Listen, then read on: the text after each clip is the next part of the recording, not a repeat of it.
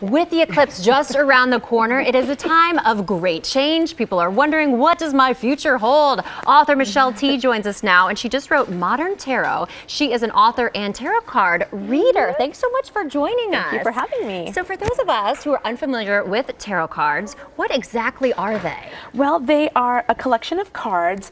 Some of them resemble the traditional playing cards. There's, ace through 10 of hearts, spades, etc. They correspond here to like the Three of Cups or the Knight of Pentacles. So really they originated a long time ago in Italy, and they were used for divination, for kind of trying to get a glimpse of the future. They went underground due to kind of spiritual persecution, and then we have playing cards are actually derived from tarot cards. Right. So don't be scared of tarot cards. You probably have them in your game room. Oh my goodness, Yeah. how? No, we probably don't even know You about don't that. even know about What do you it. Yeah. say to skeptics that think, hey, come on, this is baloney? Well, I mean, here's the thing. I have read cards for skeptics, and unfortunately, if you don't believe in the tarot, it kind of doesn't work for you. Okay. What I think that it is an exchange of energy between two people who are curious, who want to see what this whole thing is about, who are open to it. And when that happens, what you get is akin to a really great talk with a good friend or a therapy session. You get a lot of clarity. You get a little bit of a deeper understanding about what's going on in your life and maybe what's coming down the pike a little bit. Can I find out something that's in my future, kind of what's happening right now? Sure. Or maybe, I know you often do past, present, future, correct? Yeah, we can do that. Okay. Okay, what you'd have to do is hold the cards and shuffle them and just sort of ask, what does it look like? What's the sort of landscape, my energetic landscape right now? Hope it's really good stuff. So I'm passing my energy to it, you might say? Yeah. Okay. Okay, Here great. we go. Okay, so we'll do past first. King of Cups. What does this He's mean? a great guy. He's Okay. an emotional champ. He's sort of like on top of it. He's very in control of his emotions. He enjoys his emotions.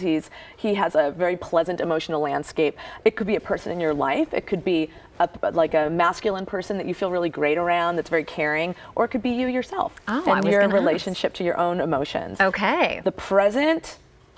Oh the no, devil. I freak out. I see the devil. Is that bad? Here's what the devil is. The devil is something that we love and that's really fun and great, and that maybe we've gotten a little out of control with. Oh, geez. That's what the devil is. So I don't know what It's this probably is those about. donuts It earlier. could be I don't the know. Eclipse donuts. And what about the future? The future?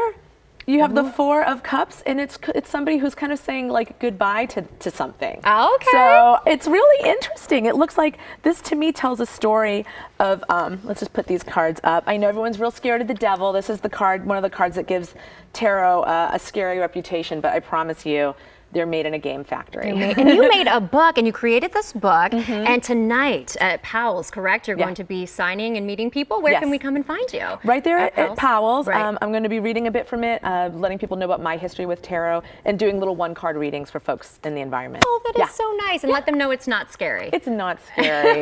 it's a good time. And Michelle, I want to ask you, where are you going to be for the eclipse? Someone, I'm sure a lot of questions surrounding you about change in the world. Well, yeah, the eclipse is actually happening. It's a new moon, and so it's a really great, powerful day for people to set intentions. If you want to start something new, start a new habit in your life, it's a very powerful day to do that. I'm going to be at an eclipse brunch, making sure my 2-year-old doesn't look at the sun. Oh, great. We can give her these glasses. Yeah. Here you go. Thank you so much, Michelle Tea.